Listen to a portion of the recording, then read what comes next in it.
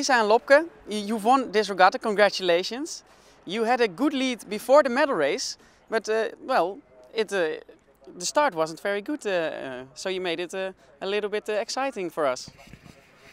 Yeah, it was a little bit difficult at the start. After that we had to catch up a lot of distance and boats. But we kept our heads together and worked extremely hard to fight back with the shifts and the gusts, and we managed to get back to fourth, so we're happy. And during a race, can you doubt about the end result, or are you totally focused on the race? No, totally focused on the race. Yeah, of course you notice that you're in a bad position and it would be nice to catch up. Yeah, and then you just focus on the things you have to do and the stuff. Yeah, to look for opportunities and to get them. But do you know where your main opponents are? Well, at what position they are sailing? Yes, always. Yeah.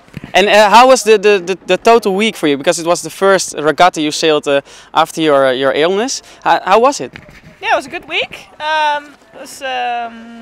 We did really well. I'm really pleased with our sailing. Yeah, a bit windy some days, but yeah. And how are you feeling after this? Are you tired? No, I'm fine, thanks. and there were 2 races cancelled. This regatta, was that an advantage for you while you were away from the water for a while? Yeah, well, we at the beginning of this regatta we decided to see how fit we were every morning, and then judge if we would do 1, 2 or no racing. On Thursday there was no racing. There was a nice rest day for us. And then today, yeah, but I think it was too windy for everyone today. If we talked to other opponents and people on shore, they were all happy that they were inside and didn't have any damage to their material.